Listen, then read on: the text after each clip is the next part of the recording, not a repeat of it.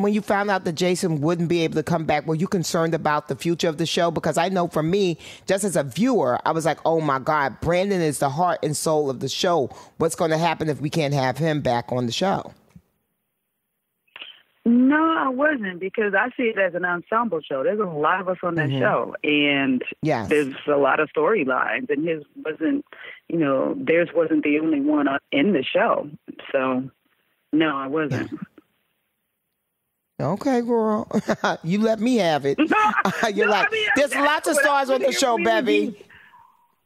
Yeah, well, come on. There's a lot of us, and there's a lot of great talent on this show. So, it's a sad situation, but at the same time, it gives room for, other storylines to actually get developed more.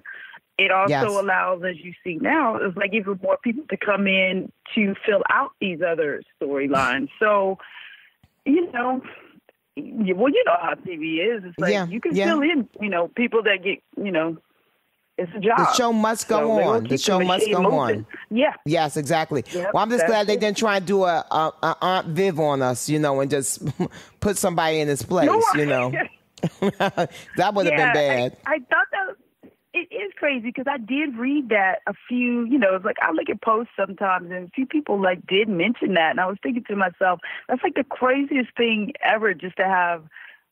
It's not something I can some even new think actors of, show up to have some, just be that person. That's like the two Darrens in Bewitched. Like, wait, that's a whole different person, and who are they? Right. So yeah, I think it's fine. It's unfortunate, but like you said, the show must go on. The show must go on.